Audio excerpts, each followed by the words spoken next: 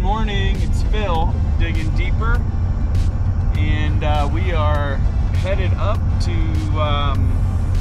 get some work done today. I got one of my best workers with me, Simon. Say hi. Hey. Oh man, we're gonna have some fun today. So we are headed up to do some work today on a number of things. And I do have to say, I'm a little bit depressed today, if I'm being honest with you, and here's why. It is Monday, and I put together a really nice video on Friday. We did a whole bunch of stuff. We went into quarry, filmed a bunch of stuff there, filmed tail dragging on kind of a mountain road, doing almost some four-wheel driving. We hit so many bumps, we popped a pinhole in the radiator on the Mack, and anyway, it was kind of an exciting day, and it was snowy. It was real snowy and cold, but we're headed down into Bailey, Colorado at the moment. So the depression is from the fact that it all went away. I put it in the computer, and it said disk error, and I lost it all. Plus, I lost a family trip to Moab, which I got some really cool video and stuff there. So I don't get to share any of that with you guys, so a little bit disappointed.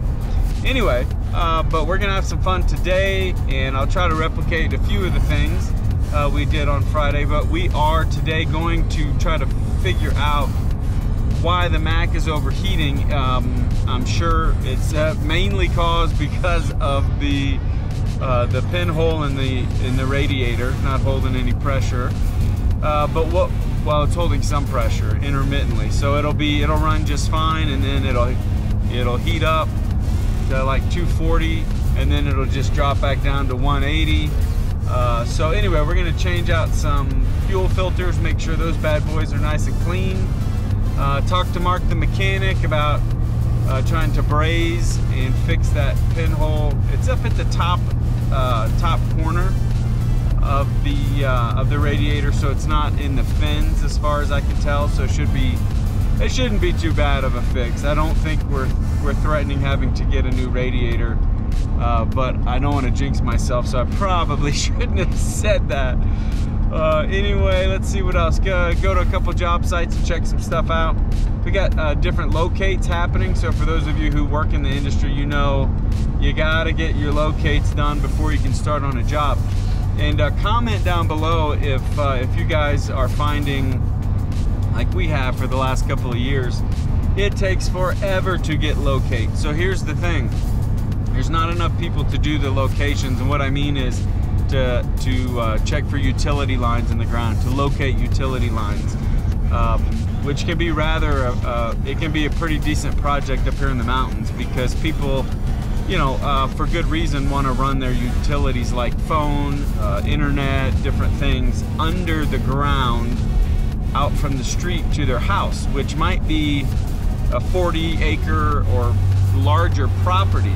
And so you don't know where it goes, and the people bought the property from someone, so they don't know where the line is. And so that can get pretty costly, because we have to bring out a private locator, and they tell us how deep it is, where it runs, and then you know, sometimes I can actually change the cost of the project depending on where the line is running. If it runs right down the middle of the road or their driveway, etc., it can be it can really get in the way, and you didn't know that when you bid the job. So anyway, it's been really tough getting locates, and technically they're supposed to be out within 3 days to do locates. I think last training class I went to, they told me if they weren't out within like a week, then we could go ahead and dig, and the liability actually falls on them. I haven't tested that theory just yet. I imagine that would be more complicated than it sounds. Like, hey, I blew a gas line, it's your fault, not mine. I don't necessarily want to do that. So on a couple jobs, we've had like 2 weeks, we've had upwards of a month. where they haven't been out to do the locates, which can cause some real scheduling issues. You know, when you say, hey, we want to start that job next week, and you call in locates and they don't come for a month. Well, the issue with that is if they do locates and they spray the spray paint on the ground where the particular utilities are, you only have 30 days. That kind of permit, I guess, is only good for 30 days once they do locates. So you try to time jobs where, okay, they're gonna come out this week, do the locates, and then I've got about a month to finish up the job. But when they don't come out for a month or 3 weeks or even 2 weeks, it's a nightmare. It really messes up the schedule. So, you know, I don't know if you guys deal with that where you are located, but if anybody's looking for a decent job, I think working for some of these locate companies out here in Colorado, especially in the mountains, would be pretty good. They're trying to hire, and they pay pretty decent, and we need more people doing that, and we need it done quicker. So anyway, we're gonna have some fun today, and I'll just kind of show you guys a few things, introduce you to the area and our beautiful area, Park County, Colorado. County seat is Fairplay. We're about 30 minutes or so from Breckenridge, to give you some perspective on where we're located. So yeah, let's get started on today.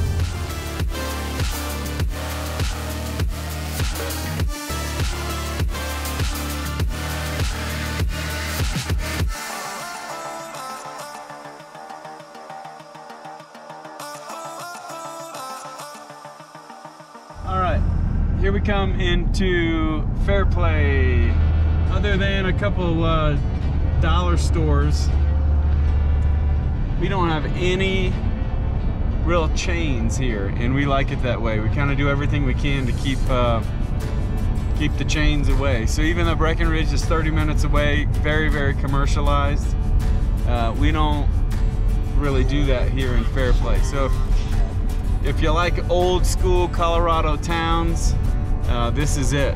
So Fairplay is at this light. This is Highway 9. Just head up there over Hoosier Pass. Some people call it Hoosier Daddy, but anyway, Hoosier Pass is gets you from Fairplay to Breckenridge. Now, the thing a lot of people don't know is, as I talk about Fairplay, the show South Park is based around this town here. I'm going down to South Park, gonna have myself a time. Fairplay. Maybe if we get a chance, I can take you in town, and it's not much, but I'll show you the downtown area. This is where we're gonna be grading. So see, we got some potholes. I'm actually gonna bring small excavator in here and dig to the bottom of these potholes. They keep having trouble with them. So if we dig to the bottom when we grade, they will have less of a chance of coming back. So anyway, amazing day. This is by far the nicest day we've had, spring day we've had up here in Fairplay. All right, here's our culprit. Matt been leaking. Well, of course she leaks, but we have a leak on this top left side of the radiator, and gosh, it's overheating. So I think all the vibration and shaking maybe just created a pinhole leak right where the mount is, which is not super unusual. But anyway, I'm doing everything else to it that I can to help with overheating, besides fixing the pinhole, which is going to be the biggest thing. But just cleaning out the air filter. It gets so dusty. You know, we spend 90% of our time out here on these dirt roads, so this truck just gets beat up. I got a lot of people say, why don't you go buy a new truck? Well, because it would look like this one in a short period of time. I think I'd be wasting my money. It's cheaper just to have this one. So this is 1990 Mack CH 613. Front bumper fell off because, this is crazy, I was riding down a gravel road, super bumpy, and when I got to the stop sign right before I pulled onto the highway, the bumper fell off. I didn't know it fell off. So I tried to go and the truck would not move. The tires were hitting against. So I got out to see what I was hitting against. And the bumper's laying on the ground. It broke off of these, broke off of there. You can see the metal where it fractured. The crazy part is, if that would have happened beforehand or after, you know, I'm doing anywhere from 45 to 65 on the highway. I think I'd have blown at least one tire, maybe more. I might not be here today to talk about it. Honestly, that's not a good thing to have happen. And so I think God was watching out for me that day, whatever your beliefs are. So yeah, that was pretty wild. Anyway, let's get to work on this truck.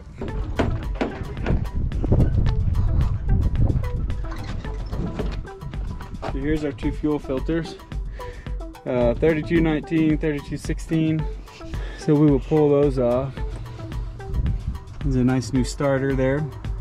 Second one in about 3 months. That's what happens when you try to start the truck in really cold weather. All right, you getting up in there, Simon? You want to take those out? Take what out? These two fuel filters.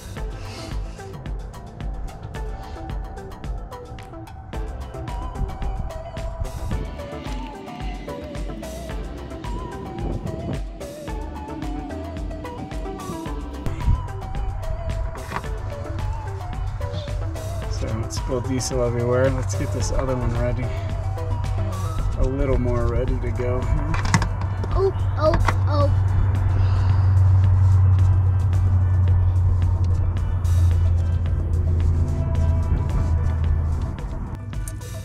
It's always fun. No, this is not gas. Gas. Diesel. Good.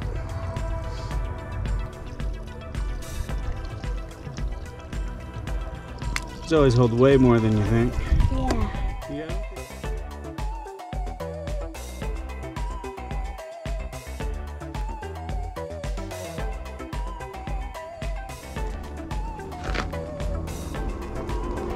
This might be tricky.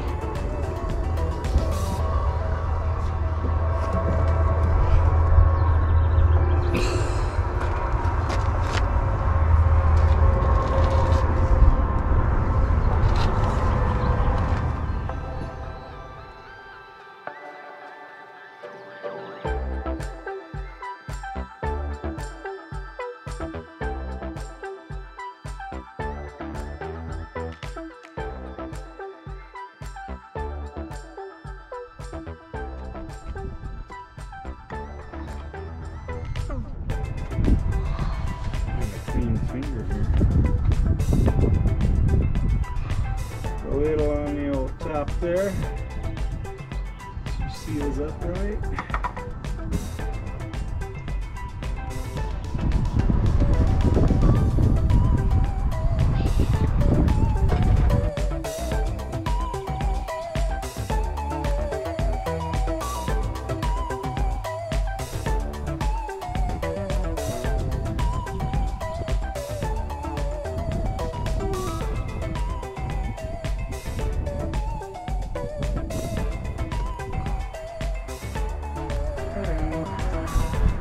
That's warm. Guess the engine heater's been working.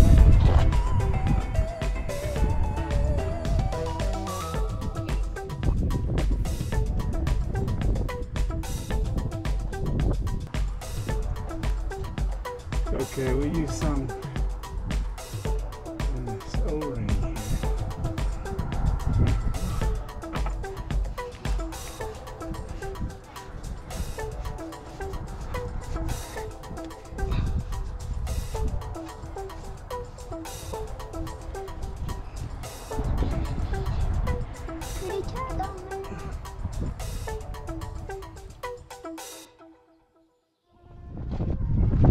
These new caps, I mean, you gotta be kidding me. The perfect example of how these make you spill more.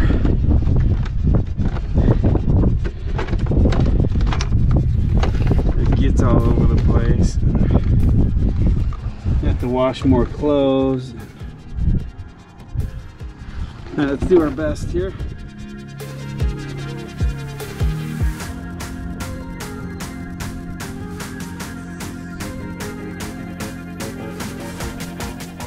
It's about a gallon of diesel between these two filters. Up here it's a $5 ordeal.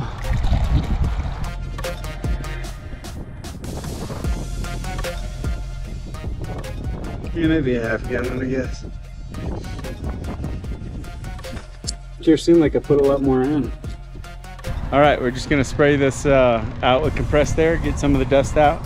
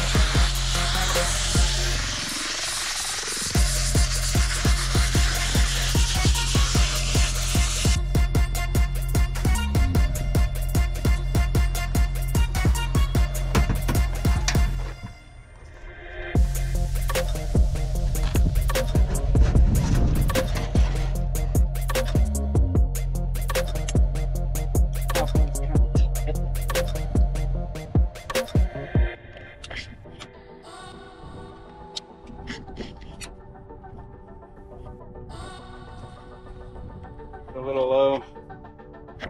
Yep. You got a bad oil leak.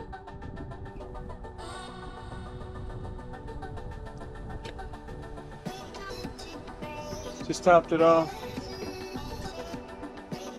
Radiator fluid. Let me show you where that leak is. Right there. See that? Pinkish color. It's the heavy duty coolant. So it's coming out of there. It's probably coming out of this flange. It's not bad, but you can tell when it loads up, it starts leaking out.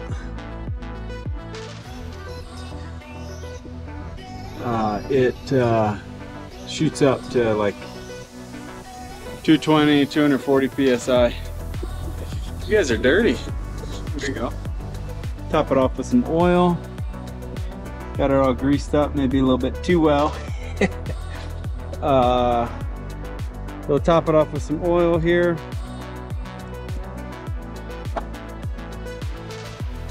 Look at this mud we run through. This is why I don't run a new truck. I'm always tempted when I see, I shouldn't say new, I don't have 300K to spend on a truck, but even like 100,000. With the way we beat this thing up.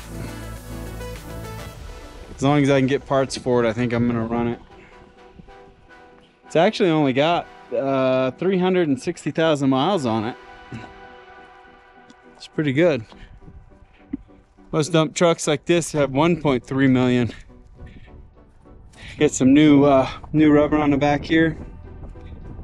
Make sure you guys can see that. There we go. New rubber here. Running a used tire here. You can see how chewed up these things get. And look at that.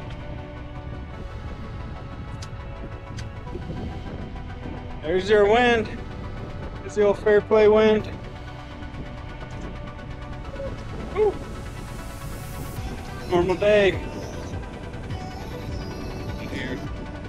Air dryer's pumping out some oil. Well, we'll just keep her limping along. So this is Winnie. We call the big dump truck Winnie, like as in Winnie the Pooh.